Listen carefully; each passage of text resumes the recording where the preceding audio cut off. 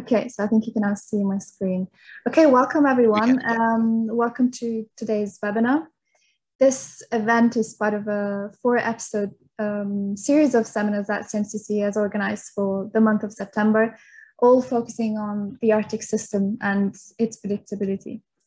And it's a great pleasure to introduce today's speaker, Mitch Bushuk from the Geophysical Fluid Dynamics Laboratory in Princeton, who will discuss with us about his recent work entitled Prospects for Improved Regional Predictions of Arctic Sea Ice. So thank you, Mitch, for accepting our invitation to speak to us today and taking the time to share your work with us. We really appreciate it. And it's nice to have you as part of this event. So I'd like to say a few more words about our speaker. So Mitch received his PhD from the Center for Atmosphere Ocean Science at New York University's Curran Institute of Mathematical Sciences. He then moved to Princeton to work as a postdoctoral research associate at GFDL. And he is now a research scientist there working on sea ice prediction and predictability and on polar oceanography. He has produced extensive research work on understanding and improving sea ice predictability and prediction, especially at seasonal to interannual timescales, and using a variety of GFDL model experiments, perfect model, predictability ensembles, as well as data simulation runs and observational data sets. Also on behalf of GFDL, he has been submitting predictions of September sea ice extent to the Sea Ice Outlook reports, as well as monthly sea ice predictions to the Extended Sea Ice Prediction Network. He's also a member of the American Meteorological Society Committee for Polar Meteorology and Oceanography.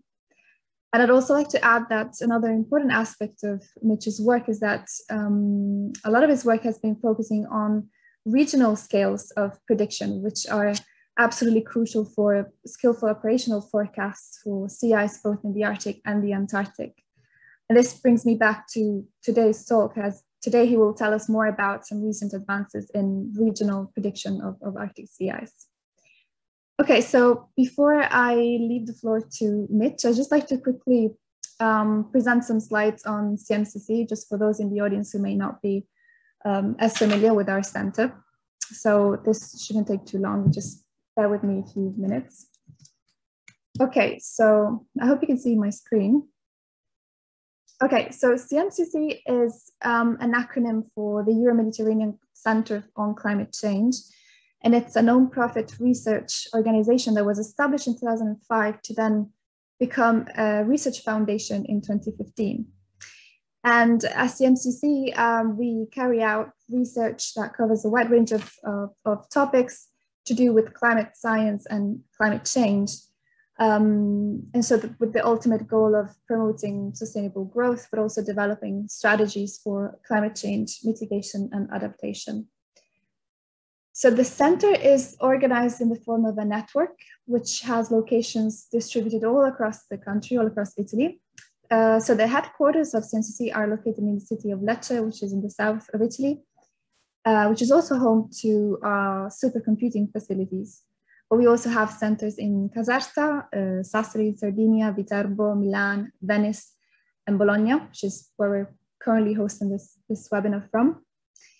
And as well as this internal network of researchers, the center also benefits from collaborations with other institutional partners, including universities such as the University of Bologna, the University of Venice, and other research centers. So each one of these locations hosts one or more research divisions. In total, CMCC has 11 research divisions, which all share different knowledge and skills on climate science and climate change. So I'm not going to read all of them, but if you're interested or would like to find out more, I encourage you to check out our website, where you can find all information about CMCC, but also about what the sort of research that each one of these divisions produces. So because of the large number of divisions, as you can imagine, the range of topics that are covered by CMCC is very broad. So we go from the more physical science aspects of climate change, so advanced computing, for example, numerical modeling and simulations and predictions at different timescales, ocean modeling and data assimilation as well, but also to aspects related to climate change, adaptation and mitigation, risk assessment and analysis of the impacts of climate change on the economy, society, ecosystem services, poverty, and so on, all the way to global climate policy. So finally, the way CMCC is involved with and sort of contributes to the wider scientific community happens on different levels. So mainly through the publication of scientific articles for international journals, but also through several communication events. So webinars like the one you're attending now, but also outreach events of different types that aim to communicate our research and science in ways that are not necessarily academic. And finally, CMCC is also proudly involved in different education programs, including several postgraduate and PhD programs. Okay, so before I wrap up, I just have a couple of housekeeping rules for this webinar. So as you probably realized by now, your audio and video are deactivated automatically and will stay switched off throughout the duration of Mitch's talk. But you are allowed and actually encouraged to take part to a discussion session at the end of the webinar and ask all questions you might have. So you essentially have two options to do so. The first option is to use the raise hand feature at the bottom of your screen. And in this case, at the end of the webinar, we can try and unmute your microphone, and so you can ask your questions directly to our speaker. The other option, which is even easier, is to write all questions you might have, even during the presentation, by simply typing them in the dedicated Q&A chat. And in this case, I will then collect your questions at the end of the talk, and read them out to Mitch so he can answer them. Okay, so one last note: this webinar will be recorded. Is being recorded and will also be uploaded on the CMCC YouTube channel. If you have any questions regarding the seminar, you can direct all your queries to webinar@cmcc.it. And also don't forget to follow us on our social media channels. I'd also like to remind you of our next webinar in the series. So as I mentioned before, this event is part of a series of webinars on the Arctic system. So the next and final webinar of this series will happen next week on Tuesday, the 28th at 5 p.m. Central European Time. And our speaker for this webinar will be Edward Blanchard Wrigglesworth from the Department of Atmospheric Sciences at the University of Washington.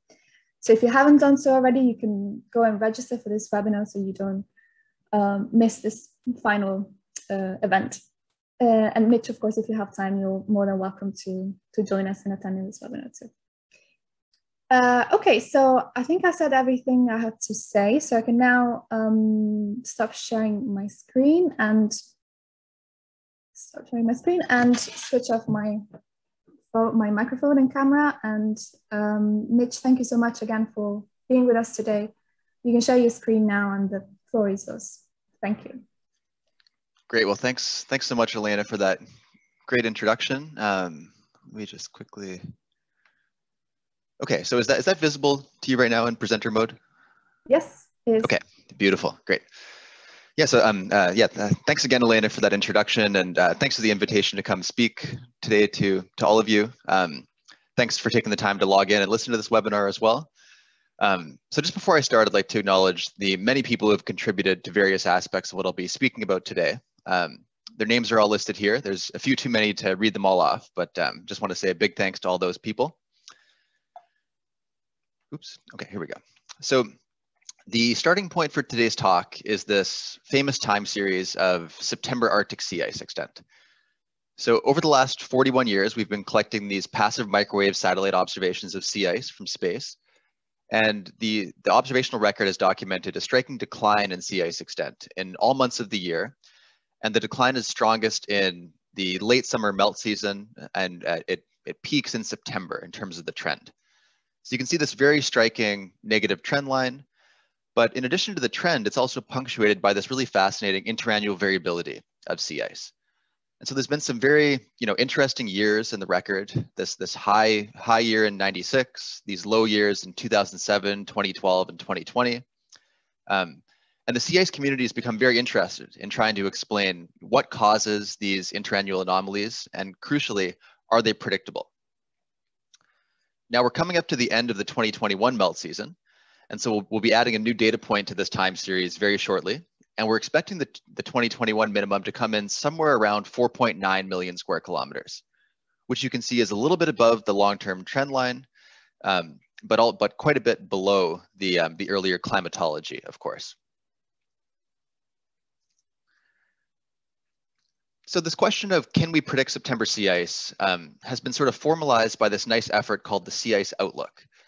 And the Sea Ice Outlook collates predictions from sea ice groups all around the world of September sea ice extent, Pan-Arctic September sea ice extent. So they're predicting one number, which is the total aerial coverage of sea ice in the Arctic. And here I'm showing the predictions that were collected in June of this year. And keeping in mind that the observed value is going to come in somewhere around 4.9 million square kilometers, you can see that most groups are going to be under predicting this year's observed sea ice extent. And there's quite a big range in the different predicted values, ranging from values around 3.5 million square kilometers up to values above 5 million square kilometers. So kind of a natural question that you probably have looking at this plot is, do we think sea ice is predictable? Is it possible to make a skillful prediction from June? And so there's been a lot of work done on this question over the last decade or so. And there's been a number of these so-called sources of predictability for sea ice identified.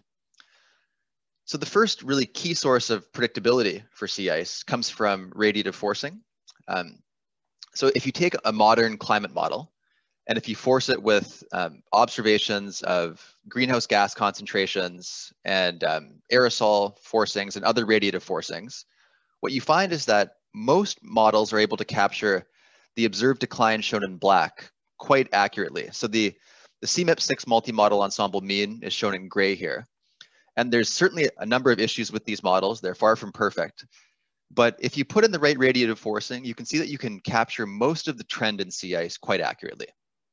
So in terms of sort of decadal to multi-decadal timescales, the radiative forcing is capturing a good fraction of the variability that we're seeing in sea ice. Now, if we move to the seasonal to interannual timescale, a whole other suite of mechanisms become more relevant. The first such mechanism is the simple persistence of sea ice extent anomalies. So if you compute lag correlations of sea ice extent anomalies with themselves, you find that there's a characteristic sort of decorrelation timescale of about 2 or 3 months. And you can imagine that just the simple persistence of sea ice extent anomalies is going to give you some predictability for those sea ice extent anomalies. Now, compared to sea ice extent, sea ice thickness tends to have longer temporal autocorrelation timescales, and it also tends to have larger spatial scale anomalies, so larger spatial autocorrelation link scales as well. And both these facts mean that sea ice thickness anomalies tend to be more predictable than sea ice extent anomalies. And crucially, sea ice thickness couples very strongly with sea ice extent and area anomalies in the summer months.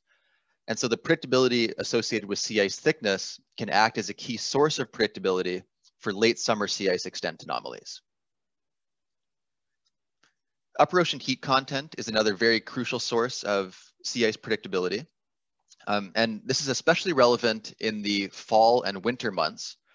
And the reason for this is the heat content in the upper ocean determines how easy or hard it will be to form new sea ice, to basically freeze the upper layer of ocean water. So if you have an anomalously warm ocean, it's going to be harder to cool down that mixed layer, and you're going to tend to have negative sea ice extent anomalies the following winter. And then vice versa, if your ocean is anomalously cool, you tend to form more sea ice than normal, and you tend to have these positive sea ice extent anomalies. Atmospheric modes of variability are another key source of predictability. And here I'm showing the loading pattern of the NAO, or the North Atlantic Oscillation, which tends to drive these dipole sea ice concentration anomalies between the Labrador Sea and the Barents and Kara Seas. And there's been some really nice recent work coming out of the Met Office that has showed that the NAO index is predictable months in advance and maybe even up to a year in advance. And so you can imagine that, via this loading pattern, if you can predict the NAO with some skill in advance, that should give you some predictability for sea ice extent anomalies in these regions. And finally, there's been some nice recent work on the possible role of large-scale ocean circulation. And one of the key mechanisms that's been highlighted here is a relationship between the Atlantic meridional overturning circulation, or AMOC, and the corresponding modulation in ocean heat transport into the Arctic. And then this ocean heat transport thereby modulates the delivery of heat to the sea ice, both laterally as well as vertically. And so the idea here is that if you could predict the AMOC with some skill, that should give you some knock-on base skill for sea ice anomalies in the Arctic. And we think that this skill could potentially become relevant at the interannual to decadal timescale, sort of the timescales of AMOC variability.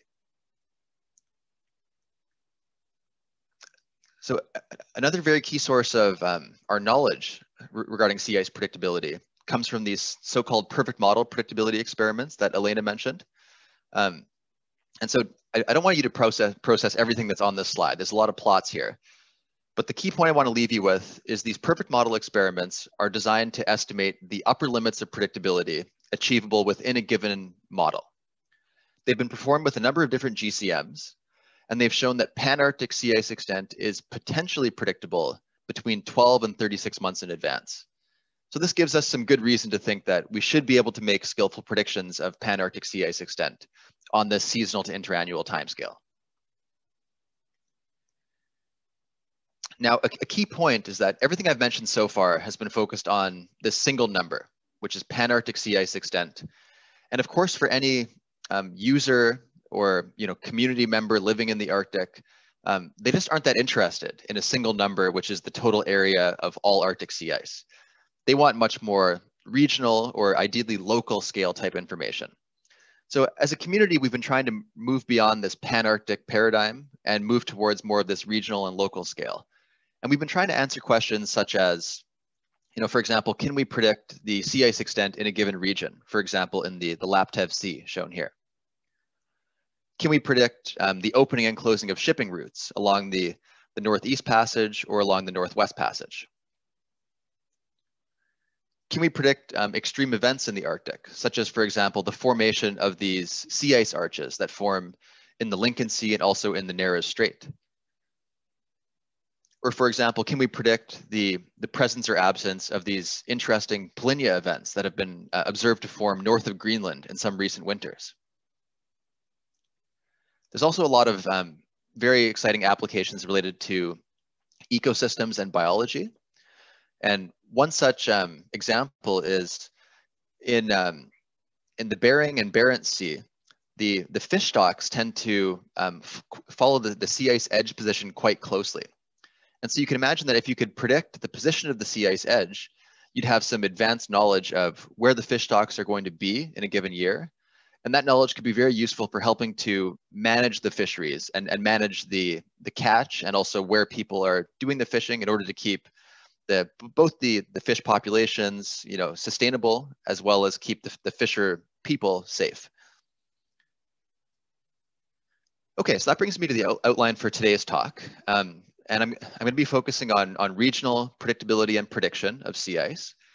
I'm going to start by just briefly introducing two seasonal prediction systems that we've developed in recent years at GFDL. These are called the SPEAR medium and floor seasonal prediction systems. And then I'm going to really focus in primarily on one application, which is looking at making summer regional sea ice predictions and highlighting this so-called spring predictability barrier feature that arises when you try to do this. Okay, so both floor and SPEAR medium are prediction systems that are based on fully coupled global dynamical models. Each of these models has the same resolution of nominally 1/2 degree in the atmosphere and land components, and a coarser resolution of 1 degree in the ocean and sea ice components. The SPEAR medium system is our latest generation seasonal prediction system that was, it was introduced earlier this year, and we started making these quasi-operating. And this uses all of GFDL's latest CMCC model components. And then the floor system was correspondingly retired earlier this year. And this was our previous generation system that was developed back in 2012 using a lot of our CMCC model components. Now, a key aspect of these systems is how we initialize the seasonal forecasts. So in both systems, we're assimilating coupled observations of the Earth system. In the ocean, we're assimilating satellite sea surface temperatures and temperature and salinity profiles coming from Argo floats, XBTs, and moored buoys. And in the floor system, we also assimilate CTD and some other World Ocean Database profile types as well. On the atmospheric side, we're assimilating 3-dimensional temperature data from NCEP2 reanalysis with 6-hourly frequency. And in SPEAR medium, we're assimilating 3-dimensional temperature, wind, and humidity data from the CFSR reanalysis, also with 6-hourly frequency.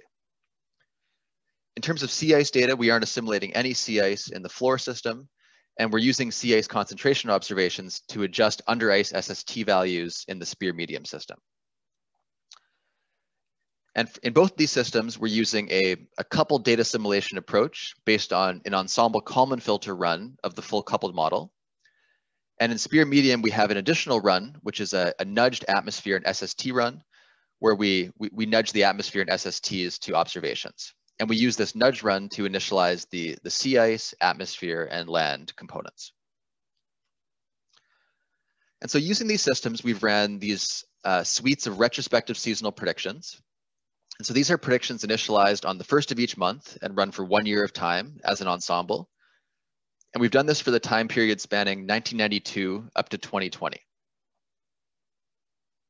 And just to give you an idea of how the system is performing, here I'm showing predictions of September Arctic sea ice extent, with the observations being shown in black, and the colored lines here indicating predictions at various lead times, ranging from September 1st back to June 1st. And what you can see is that both systems have some skill at capturing both the downward trend in sea ice, but additionally, they're also capturing some degree of these interannual anomalies that we're seeing in the sea ice extent.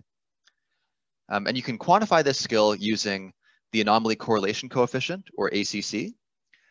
And you can see that the ACC values in both systems are quite high, indicating that there is indeed prediction skill at these lead times. And interestingly, if you look at the detrended anomaly correlation coefficient. So the detrended ACC comes from first removing the linear trend from both time series and then computing the correlation. What we find is that there's also skill at predicting the interannual anomalies relative to this long-term linear trend. And you can see that the new SPEAR medium system generally has higher detrended correlations. And we found that the main reason for this is due to improvements both in sea ice thickness as well as sea ice extent initial conditions in this new system compared with the earlier floor system.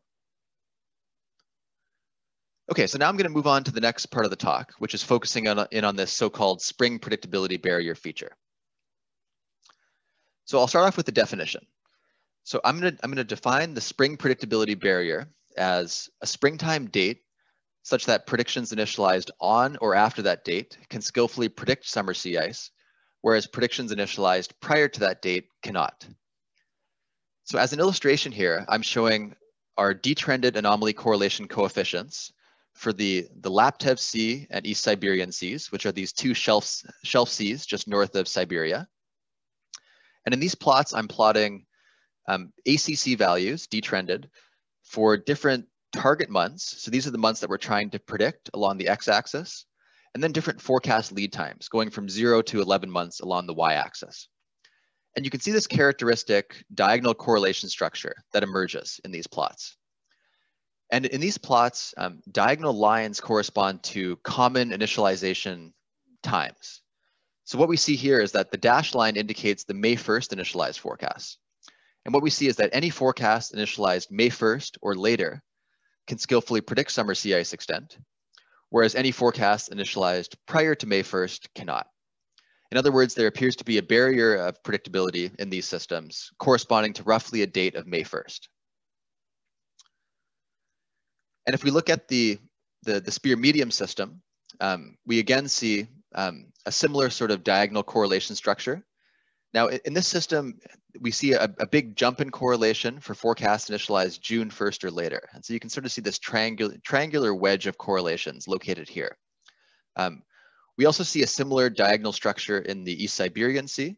And there's also some interesting skill that's a bit higher in the months of June and November, which I'm not going to go into here, but we can maybe loop back to that in the Q&A if you're interested. And then just very briefly, the third column here shows the difference between SPEAR and floor. So it's SPEAR minus floor. And you can again see that SPEAR medium has improved detrended correlation coefficient values. And again, that's associated with the improved sea ice extent and sea ice thickness initial conditions in this system. Okay, so I've shown that there appears to be a spring barrier in these two models. But a natural question that we had and that many people asked us is the spring barrier actually robust across other models? In other words, is this a real thing, or is this just some, sort of error in the GFDL models and the GFDL prediction systems? So to get at that question, we first ran a series of these perfect model predictability experiments with the floor model. And again, these perfect model experiments are designed to quantify the upper limits of prediction skill within this system. And what we found is that in these perfect model experiments, again, this diagonal correlation structure was found in the East Siberian and Laptev seas. So what this tells you is that even with perfect knowledge of the initial sea ice thickness, the initial atmospheric conditions, and the initial ocean conditions, the model is still unable to overcome this spring predictability barrier. So this suggests that the predictability barrier is an inherent feature of the model, and it's not tied to some issue with the initial conditions, for example, in our seasonal forecast systems. Okay, now ideally, to assess other models, we'd have similar perfect model experiments available for other GCMs in CMIP 5 and CMIP 6. We generally don't have those experiments available to us, so we had to come up with a different way of assessing the predictability of different GCMs. And what we came up with was a very simple technique, which is if you simply use regional sea ice volume as a predictor of future sea ice area, what you find is that the sea ice volume-based predictor can do quite well at capturing most of the skill of the full perfect model. So here I'm simply plotting lag correlations where I look at sea ice area in a given target month, and then I correlate that with the earlier sea ice volume in that region. And the difference between this basic linear regression model and the perfect model is shown in the third panel here. And you can see that at short lead times, sort of on the weather to 1 month time scale, there is certainly a lot more skill in the perfect model. And you can see that here.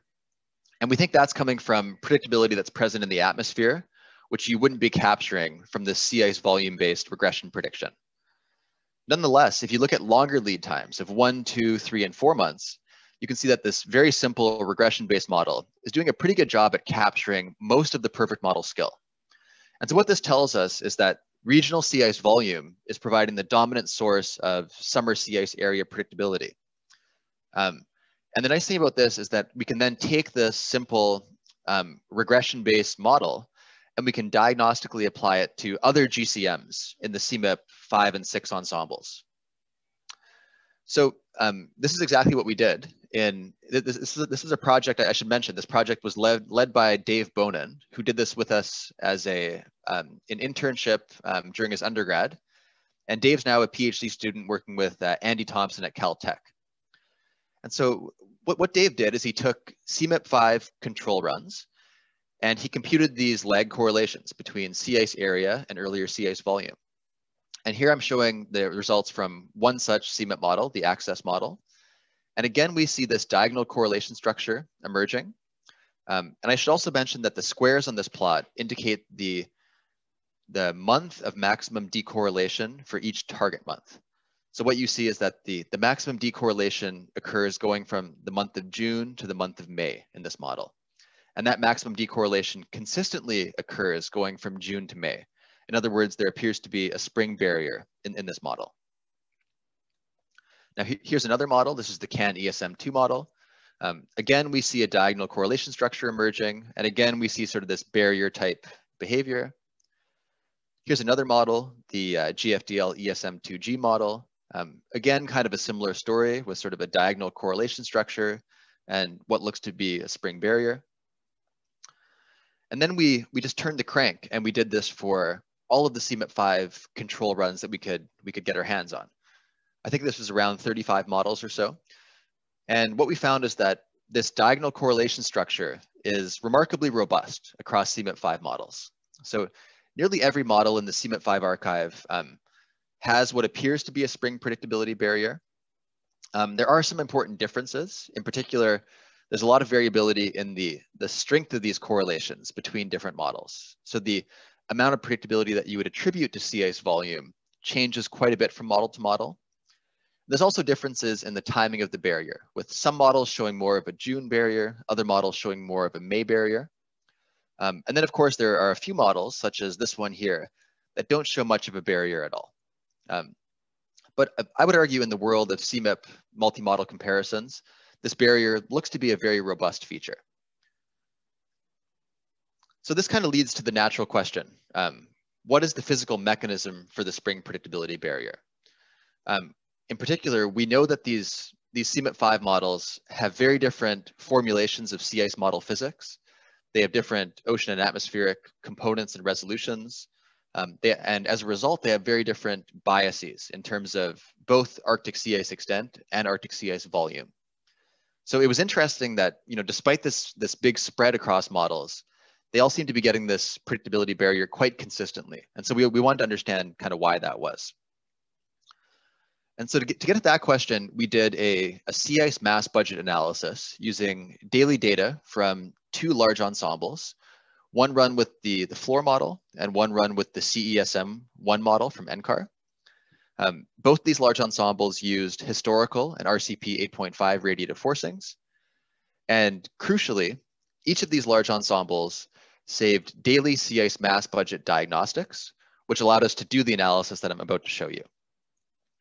So in each of these models, the sea ice mass evolves according to the following tendency equation. So you can change sea ice mass due to melt from the top, melt from the bottom, growth from the bottom, as well as ice dynamics, which comes in the form of this mass transport convergence term, where U here is the velocity field of the sea ice.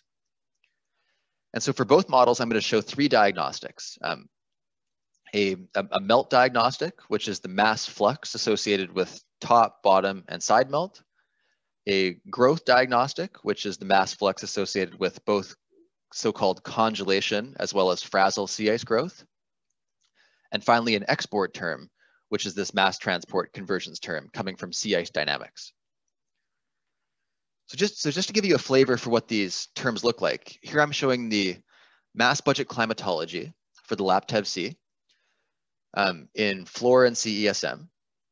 And you can see that there's quite good qualitative agreement between the two models. They start growing sea ice in the fall. The growth peaks in November. It stays high for the winter.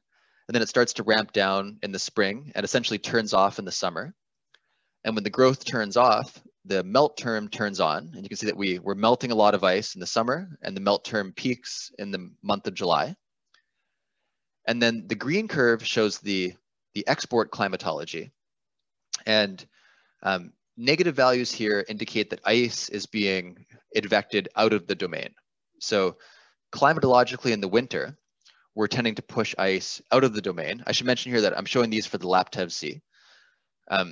And this is consistent with the well-known coastal divergence of sea ice that happens during the winter in this region. So you tend to get a lot of storms sweeping up the North Atlantic storm track, and those storms tend to export ice away from the coastline and out of the domain. So you can see that both models are getting that export in the winter. They get a little bit of ice import into the domain over the summer, and then they start exporting ice again the following winter. One other note is that you can see that even in the climatology, this export term has a lot of high frequency noise in it. And this is because the export variations are largely driven, as I mentioned, by this synoptic variability in the atmosphere. And so even in the daily climatology, there's quite a bit of noise associated with just how noisy this export term is.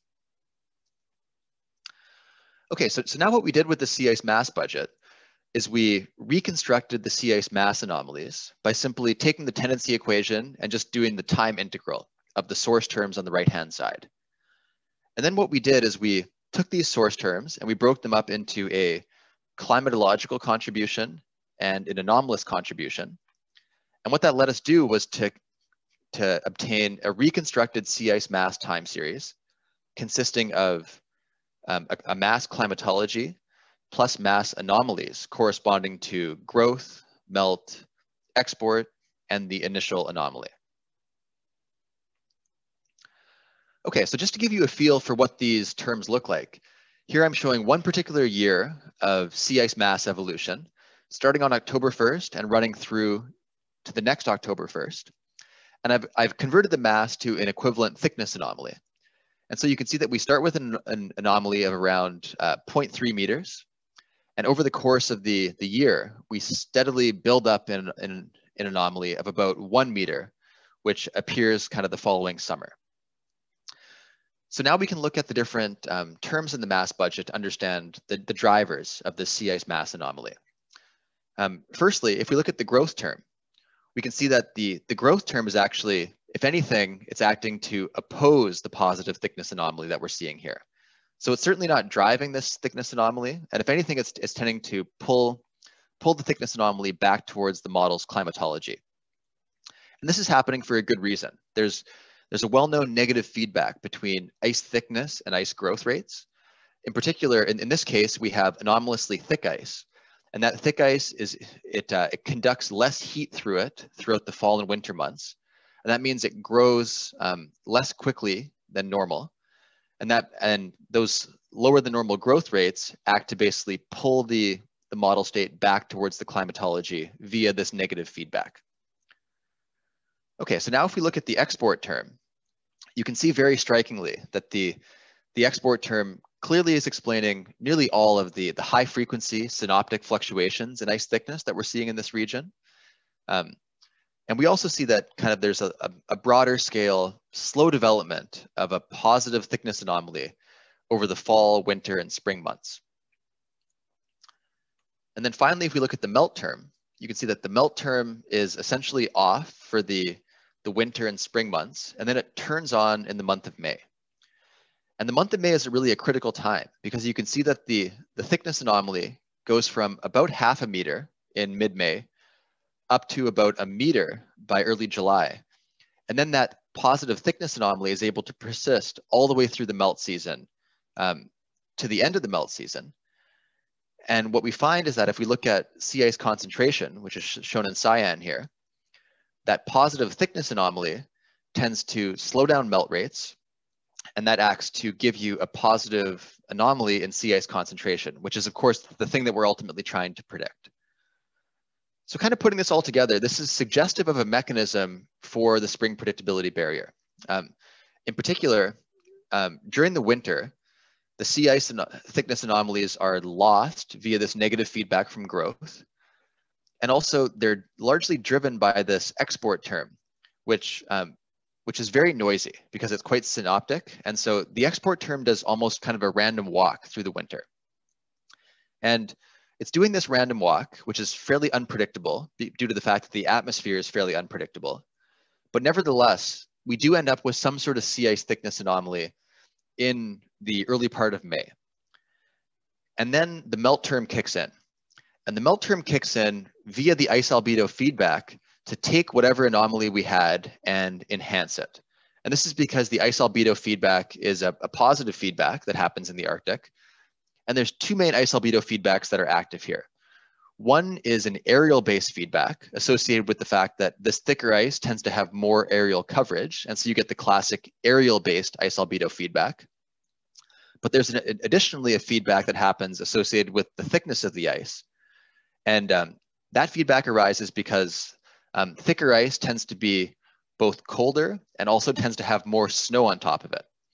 And both of those factors tend to increase the albedo of the surface, and that tends to give you less melt than normal, which gives you this positive thickness anomaly from the melt term.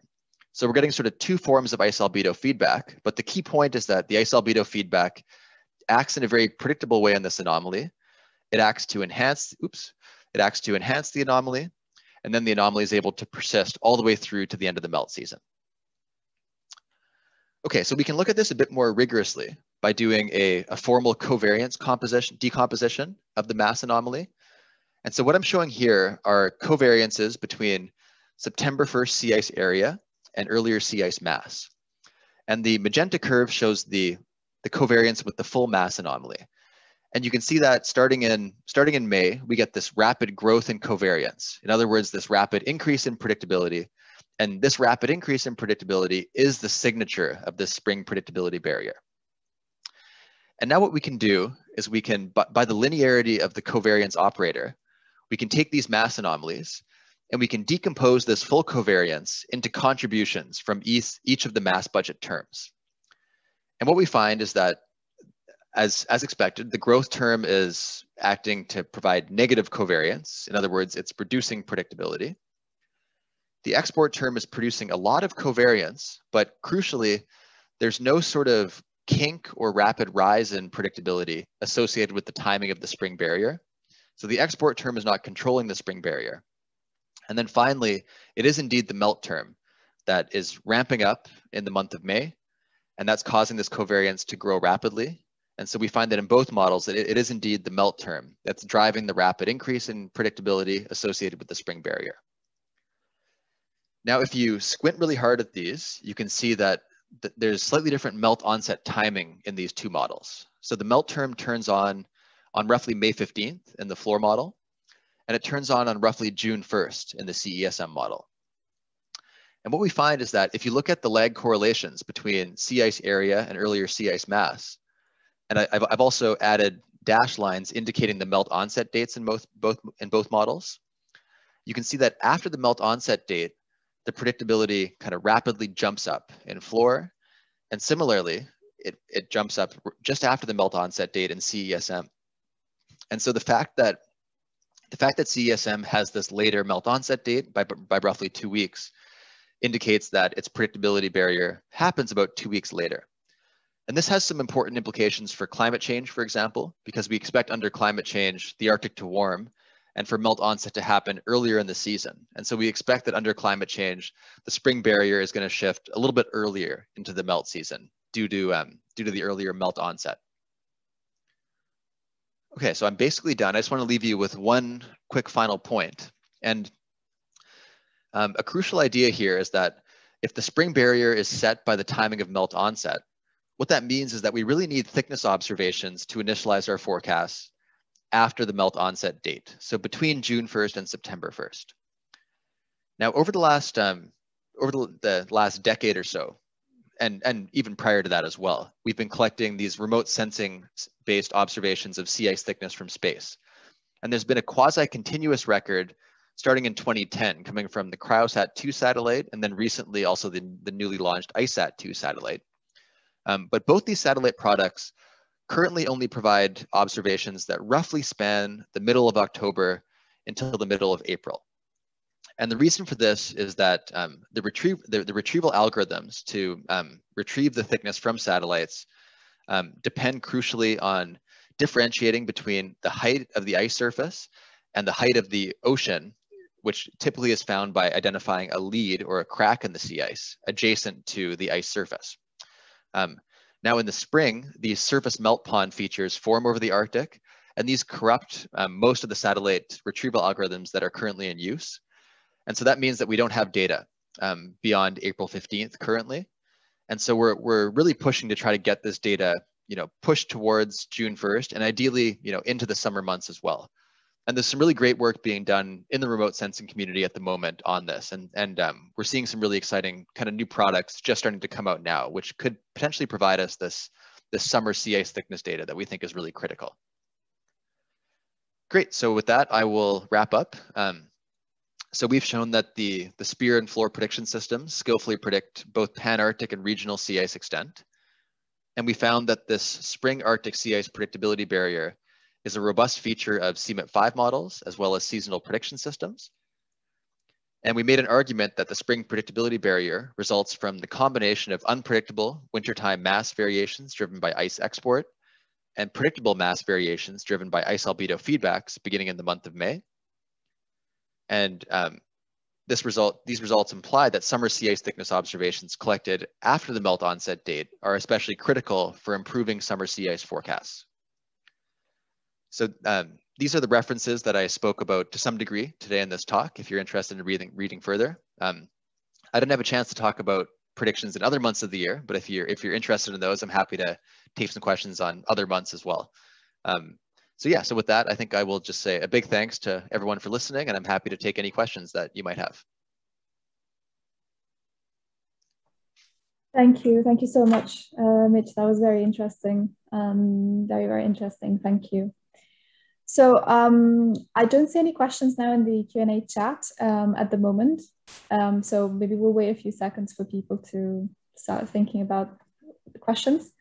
I can start with a question of my own, if you don't mind. It's more of a curiosity, but something I find quite fascinating, but also a bit difficult to get my head around is the role of snow on sea ice.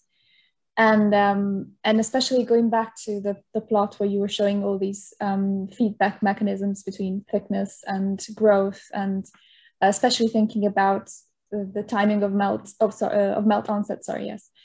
How would you say does the absence or presence of snow play a role in all this? Like, would those feedbacks change, for example, and is this something that is addressed in the currently in the models that you showed us? Yeah, that's a great question. So snow comes in, I guess, in two varieties. First of all, we did start off with some, sorry, let me just move this. So we started off with a small positive thickness anomaly the previous October in this case. And you can see that corresponding to that thickness anomaly, we did have a positive ice concentration anomaly.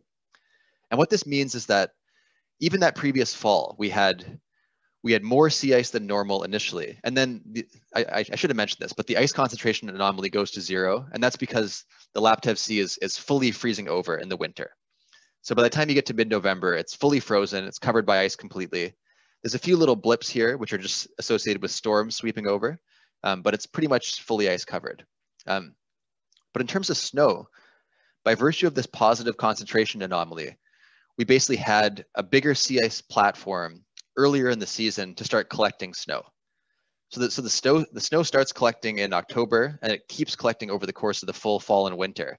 And so we've just had a bit more time. We've had an extra month or so to accumulate a bit more snow on top of the sea ice. And so that's one reason why we tend to get more snow. And then the second piece is that the export term is driving the increase in thickness. And a lot of this is happening, in this case, the ice is getting thicker due to the fact that ice is converging into the region. And when the ice converges, it tends to ridge on top of each other. And that tends to pile snow up on top of the sea ice. And then we can rapidly form new thick sea ice in the open leads. And so you tend to get these larger sort of snow piles associated with these ridging events of the ice. And so both those factors tend to increase the snow on the ice. And so when you kind of get to this point in May, you had more snow, and snow has a higher albedo than sea ice. So we have an anomalously high albedo, which means we have less melt than normal, which is why we get an increase in the mass associated with the snow. And then kind of going to the second part of the question, snow is represented in models, somewhat crudely, but it is certainly represented. And so this albedo difference between snow and ice is represented in every single model within CMIP. So I think it's getting this kind of basic albedo-based mechanism. Now, it's certainly the models are not necessarily getting all the details about how the ice ridges and how the snow collects, because that's kind of a small scale process that isn't really resolved by the models. But this basic sort of aerial-based mechanism is certainly captured by the models. And I think that's part of the reason why we're seeing this kind of robustly represented across CMIP 5. So I think maybe I'll leave it there, but if you want any follow-ups, feel free to ask. Thank you so much. We have one more question. We have a question from Dorothea Jovina. She's a research scientist at CMCC here. Okay. So she's asking, I'll read this question then. Okay, I'll read this question.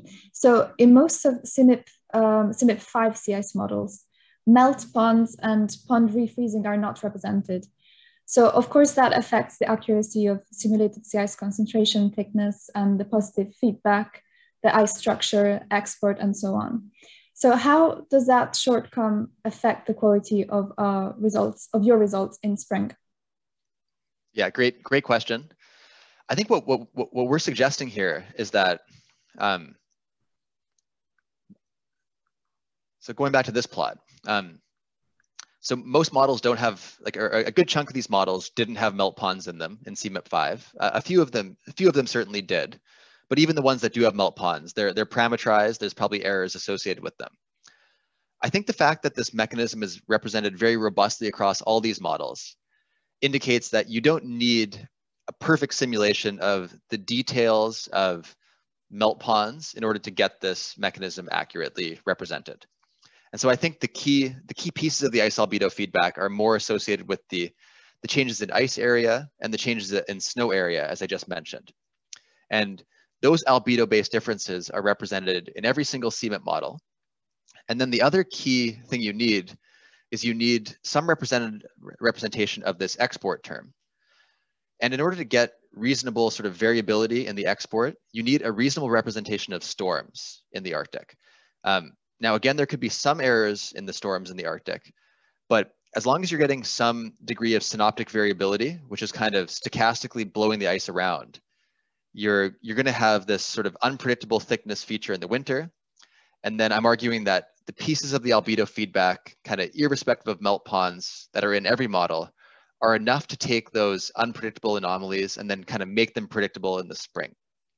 So I think what this is saying is that sort of every CMIP 5 model has enough complexity to get this mechanism right. I'm not saying that it's correct necessarily. There's certainly details that are certainly incorrect in all these models. But it seems that those pieces of physics, sort of the synoptic, the response of ice to synoptic variability in the atmosphere, and then the basics of snow and sea ice based albedo feedbacks, that's in every model, and that's enough to give you this predictability barrier feature. Okay, thank you for your answer. Thank you, Dorothea, for your question. So I can see that Johnny Johnson has raised their hand. So can we try and unmute his microphone? Okay, do you hear me? We do, yeah. Thanks very much for a very, very interesting presentation. My question is the role ocean waves may play for this complicated issue that you are addressing. Notably, it is of course related to the wind field, the atmospheric circulation pattern per se, but they do have this ability to deform the sea ice again, and out of that enhance side melting and increase export. And so do you have any views to that particular situation? As it is my understanding that this is not properly managed in the CMIP model runs, and I wonder how it is for your GFDL floor model and SPEAR model. Yeah, so great points. You're 100% correct that none of these models, like no CMIP 5 or 6 models, have any representation of the coupling between waves and sea ice. And we know from observational studies and even just imagery of sea ice that the waves do couple strongly with the sea ice, and the waves tend to, as you mentioned, deform the sea ice, crack it up, and the waves are really critical in setting what's called the flow size distribution of the sea ice, which is sort of the number of flows at a given spatial scale, the sort of radial distribution of those flow sizes. And so it's thought that that putting waves into models is really critical for getting this representation of melt. And so in modern models, they tend to use a fixed flow radius. And there's an associated side melt just based on the cross-sectional side area of those flows. And that side melt term is essentially negligible compared to the amount of melt that happens at the top and the bottom of the sea ice. But crucially, as you start breaking flows into smaller and smaller pieces, you get an aspect ratio such that the cross-sectional side area is getting much closer to the bottom area, and then the side melt becomes more important. So that's a long-winded way of me saying that I think waves are very important for the ice albedo feedback, and people have noted that this side melt term is important in terms of ice albedo feedback, especially because it's the side melt term that actually changes the ice area, and then you get the albedo feedback sort of taking off. So I would certainly leave it open on the table that by putting coupled waves into models, it could change the character of the predictability barrier quite a bit. I think overall the barrier would still exist, but it might change the nature of the way that the anomalies get enhanced sort of after the sun comes up in May, and then you kick off the ice albedo feedback. I think it would probably change the details of the way the ice albedo feedback happens in the Arctic. But yeah, those are my comments on that. So not really a great answer, but just it's a great point. I would agree with you.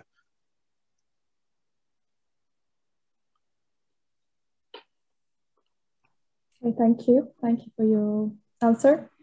So we have just 3 minutes left, I think. So probably have time for one more question if anybody has one. If not, we can probably stop here.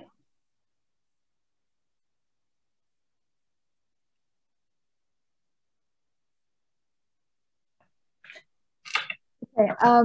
Yeah, I don't see any more questions coming, so maybe more people will get in touch with you after the webinar. So thank you again for this presentation. It was really, really interesting. Thank you for being with us and accepting our invitation once again.